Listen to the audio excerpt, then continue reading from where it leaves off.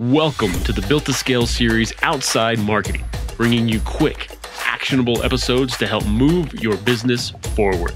Here's your host, Craig Severson. What's up, everybody, and welcome to Outside Marketing episode 37, the show where we talk about how do you grow a thriving business without sacrificing your personal life. I'm Craig Severson, and today we're going to be talking about the approach to growing your business if you want to guarantee results. It's a really exciting conversation. And as always, if you're enjoying this, visit builttoscalehq.com.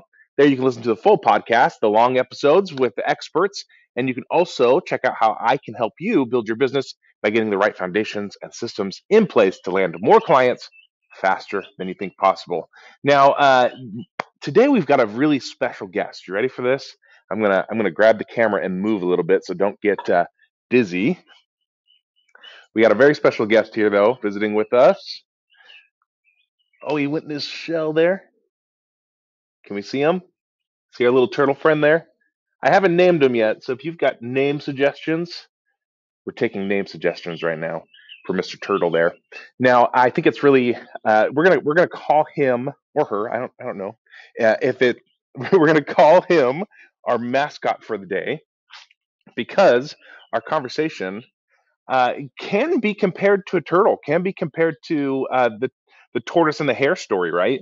But let me just tell you what happened today. Is I was on my walk exercising, and I saw him way down the path there, and I was like, "Oh, cool! It's a big old turtle."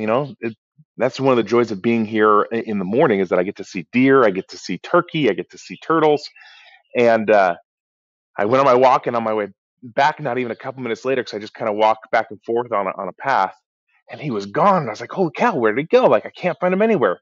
And he was way further down the path, kind of where we're seeing him right now, like way a bit away. And I was like, "Man, like you think turtles being really slow, but really, like they can book it when they want to book it. When they want to get from point A to point B, they really get there." And it got me thinking about how in business big pushes don't really work, right? You've got to treat your business a lot like the tortoise and the hare. It was like steady and consistent, right? Now, in business, the growth strategy you want to use is the same thing. Like small steps lead to big results. Big pushes tend not to work. Like you'll do these big pushes. You'll be like, okay, I got to get like 1 million clients, or I've got to do like this quarter more business than I've ever done before. And that's great. There's nothing wrong with speed, and there's nothing wrong with hard work. But really what matters is consistency, incremental improvements. Because if you do, we see this all the time with like social media. So social media is a great example for a lot of stuff. But social media, like you say, oh, I'm going to be everywhere. I'm going to take the very Gary Vaynerchuk approach, and I'm going to be everywhere all the time, right? So you start posting on Twitter and LinkedIn and on Facebook and on Instagram and on TikTok, and you're on all the different platforms, and you're trying to use them all to their best ability. And guess what? It's overwhelming, right? Maybe you're doing all the social media, but are you doing your sales? Are you doing your admin? Are you doing your bookkeeping, right? Like everything starts to kind of fall a step behind. And so more important than doing these huge pushes is being consistent, measuring your success and incrementally improving. Big steps or little steps consistently will lead to big results, incremental changes. So again, I harp on this all the time, but really one mindset shift that really helps with this is to start thinking in terms of systems, right? How do you get your business to function in a way where like your marketing, let's say social media again, let's say you decide social media is the way for me to grow my business. Okay. Now we got to sit down and write down all the steps. How do you actually get clients, or how do you actually drive results on your social media? What are the steps to get there? And implementing those steps. Oh man, the bugs are attacking me here. Implementing those steps, and I also noticed that the camera's kind of like we're gonna switch spots so I'm not backlit. But incremental improvements with your social media and being able to measure those processes or how you're going to get the results that you want, right? Think about this as like exercising, right? Like if I were to say, oh man, I'm going to go on a mega diet and I'm going to eat like 2 calories a day, how long will that really last? How long will a diet that is extreme actually last? If you're like most people, extreme diets don't work. They don't get you where you want to go. right? Instead, a lifestyle change that is done every day that you can live with is how you're going to lose weight and get in shape over time. And now the hard part about that is that when we do extreme things, and if you can do something extreme, a big push for an extended period of time, then you're likely to get results. But if it's not sustainable, then eventually it's going to crash, right? And this is the diet's a great example of this, right? Because you start this extreme diet and then you crash, you stop, and you gain back all the weight that you lost, right? You maybe lost 5, 10 pounds in a week, but then you gain 20 pounds the 2 weeks after that because it's like a pendulum. You swung back. Versus if you do it incrementally, yeah, you lose weight a lot slower, and that's the challenge. Is that from week 1 to week 2, maybe it's only 2 pounds, and that feels like, oh, doesn't feel like enough, doesn't feel like you're doing it. But then like week 1 to week 10, you've lost 10 pounds. Now you can turn around and look back and say, oh my goodness, I lost some weight. Like I feel really good, right? And then week 1 to week like 20, week 30, 40, 50, now we're starting to see real results. So the challenge when you do incremental improvements is that you don't always feel like you're making progress.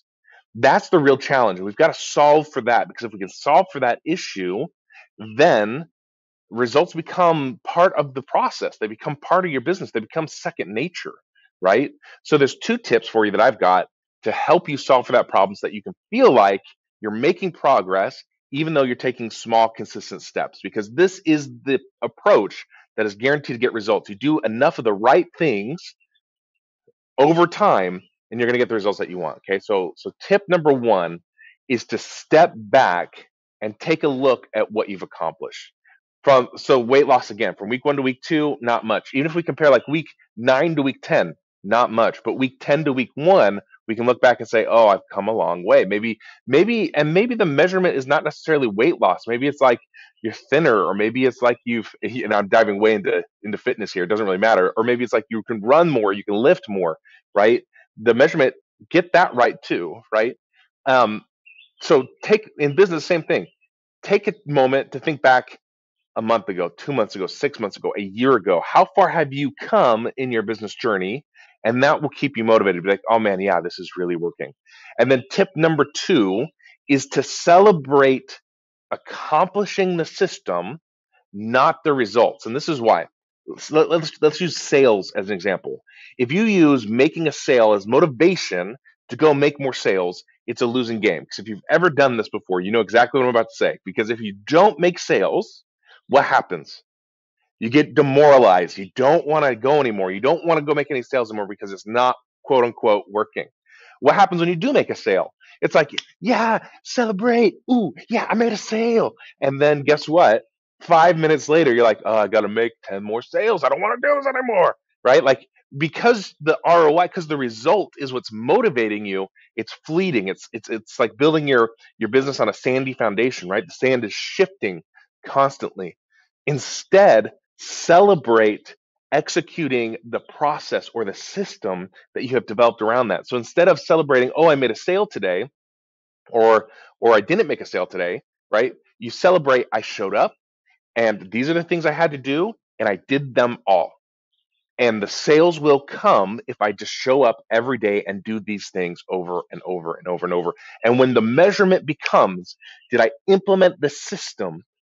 Did I take the steps needed? Then that's when you get that consistency in your business. That's when those small steps start to compound into big momentum, right? Now, we started this off with our little friend here, the turtle. Let's see if we can see him again. Is he down there? You can see him. Oh, he's in the sun here. Boop. So we started talking about that turtle, and I think with the tortoise and the hare, that story, we think, oh, you got to go slow, but it's not about speed. The moral of the story of the tortoise and the hare is consistency.